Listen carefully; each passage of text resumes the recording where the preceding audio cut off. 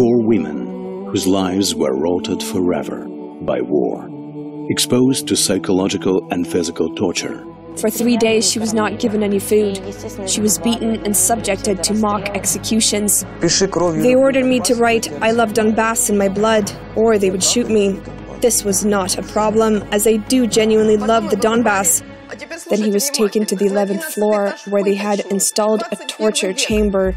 In the 21st century, They learned the value of life and the cost of death.